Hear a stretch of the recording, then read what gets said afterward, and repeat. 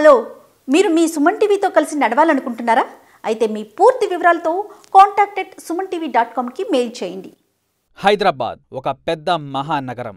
ఈ నగరం సముద్రానికి ఒడ్డున లేదు. కాబట్టి ఎంత పెద్ద వరదలు వచ్చినా మునిగిపోయే అవకాశమే లేదు. అయితే కేవలం సముద్ర తీర ప్రాంతాల్లోనే వరదలు వస్తాయనుకుంటే పప్పులో కాలిసినట్టే. భారీ కుంభవృష్టి పడితే ఏ నగరమైనా మునిగిపోవాల్సిందే. ఆ ముప్పు హైదరాబాద్కి వస్తే ఊహించుకుంటేనే ఒళ్ళు గగురు పుడుతుంది కదూ. ఇక అదే నిజమైతే ఈ హైదరాబాద్ మహానగర పరిస్థితి ఏమిటి? మీరు వింటున్నది నిజమే. కేవలం గంటల వ్యవధిలో 10 సెంటీమీటర్ల మేర జడివాన పడితేనే భాగ్యనగరం మరో కేరళగా మారుతూ ఉంది. మరి కేరళలో పడిన వర్షాలు హైదరాబాద్ లో పడితే అసలు ఏమి జరుగుతుందో తెలుసా?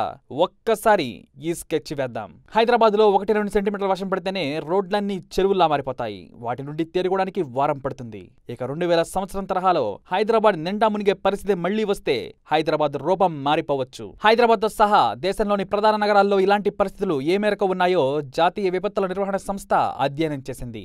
ఏ ప్రాంతాలకు ఏ మేర ముప్పు పొంచి ఉందో విశ్లేషించింది. ఈ పరిస్థితులను నివారించేందుకు అనుసరించాల్సిన మార్గాలను సూచించింది. భారీ వర్షాలకు కేరళం అతలాకుతలమైన నేపథ్యంలో ఇలాంటి ఆపద పొంచి ఉన్న రాష్ట్రాలు, నగరాలను గుర్తిస్తోంది. అందులో హైదరాబాద్ మహానగరం కూడా ఉంది. ఫ్రెండ్స్, ఇదేదో మేము కల్పించి చెప్పింది కాదు, ఒక అధ్యయనం తేల్చింది. సరిగ్గా 109 ఏళ్ల క్రితం అంటే 1908 సెప్టెంబర్ 28 వేలాది మందిని జలసమాధి చేసిన ప్రకృతి విపత్తు హైదరాబాద్ మహానగరానికి మాయని గాయంగా మిగిలింది. హైదరాబాద్ నగరాన్ని మూసి వరదలు ముంచెత్తాయి. ఆ వరద బీభత్సాన్ని తట్టుకునే శక్తి మహానగరానికి లేకపోయింది. ఒకే ఒక్క రోజులో 17 సెంటీమీటర్ల వర్షపాతం నమోదైంది. ఆఫ్దల్ గంజ్ ప్రాంతంలో 11 అడుగుల ఎత్తులో నీరు ప్రవహించింది. నగరంలో 3వ వంతు నామరూపాలు లేకుండా తుడిచిపెట్టుకుపోయింది. దీంతో కేవలం 48 గంటల్లో 15,000 మంది చనిపోయారంటే మీరు నమ్మగలరా? 80,000 ఇళ్లు కూలిపోయాయి. ఆ రోజు ఉదయం 11 గంటలకు మూసీ నది నీటి మట్టం గరిష్ట స్థాయికి చేరుకుంది. అంతకు ముందు 2 రోజుల క్రితం తుంపరగా మొదలైన వర్షం భీకరంగా మారింది. ఆ రోజు రాత్రి కురిసిన వర్షమైతే లెక్కకు అందనిది అంటారు. మూసీ పరివాహక ప్రాంతంలోని చెరువులని నిండిపోయాయి. అదే టైంలో కురిసిన భారీ వర్షం పాల్మాకుర, పర్తి తదితర చెరువుల కట్టలు తెంపేసింది. ఒకదాని తర్వాత ఒకటి అలా కట్టలు తెగుతూ వచ్చాయి. ఆ టైంలో శంషాబాద్ ఏరియాలో ఒక్క రోజులోనే 32.5 సెంటీమీటర్ల వర్షం కురిసింది. ఆ నీరంతా కూడా మూసీ నదిలోకి చొచ్చుకొచ్చింది. మూసీలో 4 అడుగుల ఎత్తు ఉన్న నీరు కొద్ది గంటల్లోనే 20 అడుగులకు చేరుకుంది. మూసీ నది 2 ఒడ్డుల మధ్య దూరం 700 అడుగులే. కానీ వరదల సమయంలో కిలోమీటర్కు మించిన వెడల్పుతో మూసీ నీళ్లు ఏరులై పారాయి. ఉస్మానియా హాస్పిటల్ ఏరియాలో దాదాపు 2,000 మంది వరదలో గల్లంతయ్యారు. పేట్ల బురుజు ఏరియాలో నగర రక్షణ గోడలు ఎక్కిన 100 మంది కూడా గోడలు కూలి వరదలలో కొట్టుకుపోయారు. చెట్లు ఎక్కిన 100 మంది కూడా అవి విరిగిపోవడంతో చనిపోయారు. ఉస్మానియా జనరల్ హాస్పిటల్లోని ఓ చింత చెట్టు మాత్రం కొన్ని 100 మంది ప్రాణాలను కాపాడింది. 1908 మూసీ వరదల్లో దాదాపు 150 మంది దానిపైకి ఎక్కి ప్రాణాలు కాపాడుకున్నారు. 2 రోజుల పాటు వారు తిండి తిప్పులు లేకుండా ఆ చెట్టుపైనే ఉన్నారు. ఈ విషయాన్ని ఇప్పటికీ కూడా అక్కడి వాసులు గుర్తు తెచ్చుకుంటూ ఉంటారు. అప్పటికే ఆ చెట్టు వయసు దాదాపుగా 400 ఏళ్లు. అది ఎప్పటికీ సజీవంగానే ఉంది.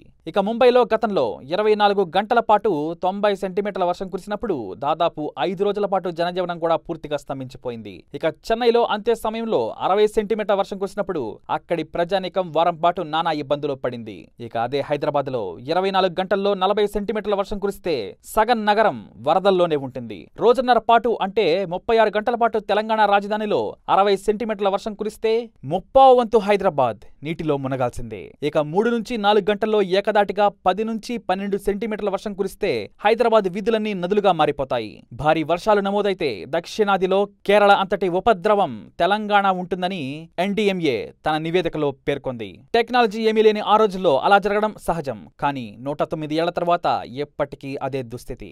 ఇదంతా ఈ మధ్యే మనకు కళ్ళ ముందు కనిపిస్తోంది. కారణం పర్యావరణాన్ని పట్టించుకోకపోవడమే. ఇప్పటి కేరళ వరదలకు అలాగే గతంలోని చెన్నై, ముంబై వరదలకు ప్రధాన కారణం పర్యావరణ పరిరక్షణను గాలికి వదిలేయడమే.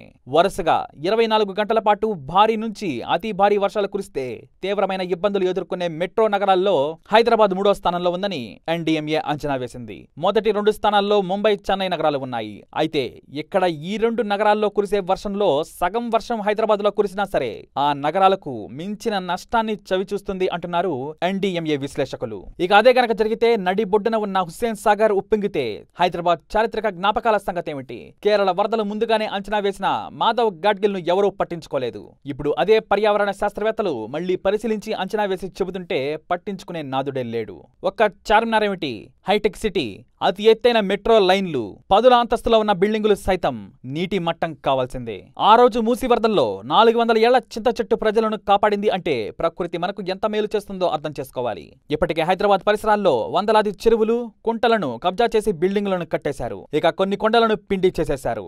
మరి రాబోయే ముప్పును ఎవరు అడ్డుకుంటారు? ఇప్పటికైనా అధికారులు మేల్కొని పర్యావరణంపై దృష్టి పెట్టాలి. ముఖ్యంగా యువత ఆ దిశగా నడుం బిగించాలి. ప్రకృతికి కోపం వస్తే ఏమైనా జరగవచ్చు అన్నది తప్పక గుర్తుంచుకోవాలి. మరి మనందరం కూడా తప్పకుండా ప్రకృతికి మేలు చేద్దాం. అదే మనల్ని కాపాడుతుంది. తప్పకుండా ఈ వీడియోకి లైక్ చేసి ప్రతి ఒక్కరికి షేర్ చేయండి. ఈ వీడియోపై మరిన్ని అప్డేట్స్ కోసం మై ఛానల్ ఫాలో అవ్వండి. అలాగే తప్పకుండా సబ్స్క్రైబ్ చేసుకోండి.